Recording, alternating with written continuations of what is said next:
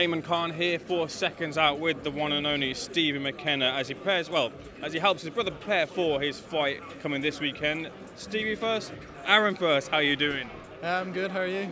I'm good. Easy to get mixed up a little bit there, but look, Aaron, the reason I wanted to pull you in front of the camera was because a little bit interesting tidbit. I spoke to Liam Williams and he put it out after I spoke to him that maybe there's a fight brewing between you and Liam. Is that possible?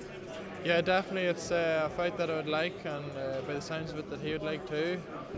It's a fight that I need at this stage of my career to get up the ranks, and it would be a big statement fight as well to take on someone like Liam, who's very experienced and highly ranked. So it's definitely a fight I want to take, and as soon as possible. Aaron, tell me about how you feel you match up with him in the ring. How do you feel you have the advantages over someone experienced like Liam? I think he seems to think I can only go forward, but I have a lot of styles I can do. I have a good jab, I have good boxing IQ, I was a very experienced amateur boxer, so there's many ways to beat him. And I think he's come to a stage in his career where he needs to win, or that's it. I think he said that in his last fight. It's win or quit for him, but yeah, there's many ways to beat him, I think.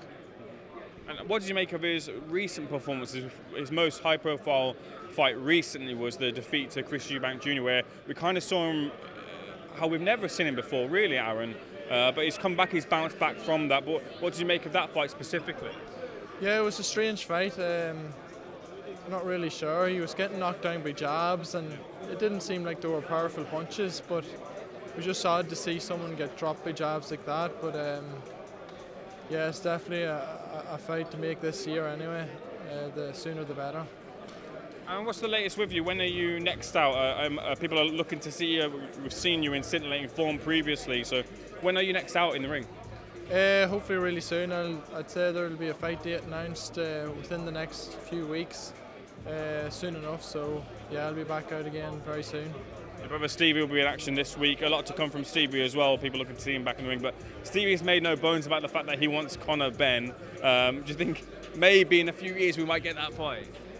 Yeah, that's if Conor Benn's allowed to box again. But if he is, he can take on Stephen in this comeback fight.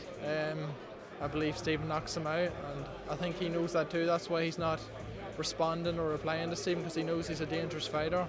11 out of 12 KOs in this fight, so deadly dangerous puncher. Why would he take on someone like Stephen? But it'd be a barnstormer. And Aaron, I want to get your thoughts on Katie Taylor. Hopefully she'll be getting a homecoming fight this year, a fight that'll be massive for all of Ireland. What are your thoughts on Katie Taylor coming back and getting that homecoming? Yeah, it's been a long time coming. She really deserves to fight back home in front of all the Irish fans. I'm sure it'll sell out within minutes. But Ireland's been crying for it this long time, for a fight like that, and such a big fight too to have. Yeah, brilliant for Irish boxing. Shame it might not be Croke Park. Yeah, it would have been class to see it in Croke Park. 80,000–90,000 people in there. It would have been some atmosphere, but there's talks of it happening in Croke Park in the one after if it's not going to happen this time. But yeah, it's amazing to see that she's finally getting to fight in Ireland anyway. Aaron, pleasure speaking to you. Looking forward to seeing you in the ring, hopefully against Liam Williams. Thank you for taking Seconds Out. Good man. Appreciate it.